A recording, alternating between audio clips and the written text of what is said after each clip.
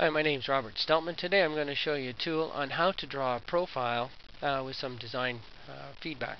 Under Road Tools, select the Draw Tangents. Select the Profile View. We're going to create a design profile called Road 1. And here it's showing us existing ground at Station 0. Select OK.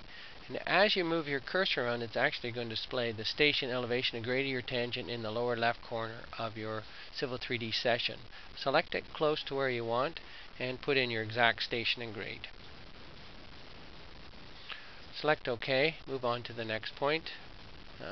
Make any changes you want. OK. And select the last point. OK.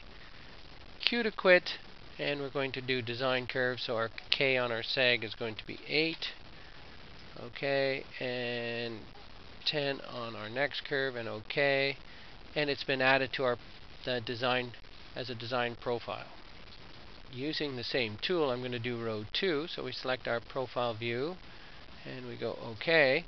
Now, because we have to match at the intersection with Road 1, we select that, and we go Calculate Elevation. It's calculated the station of the intersection of both roads, the elevation from Road 1, and we can start there, pick our last point, do our design, and Q to quit, and that has been added to our database. Just another example of how Steltman software can make you more productive.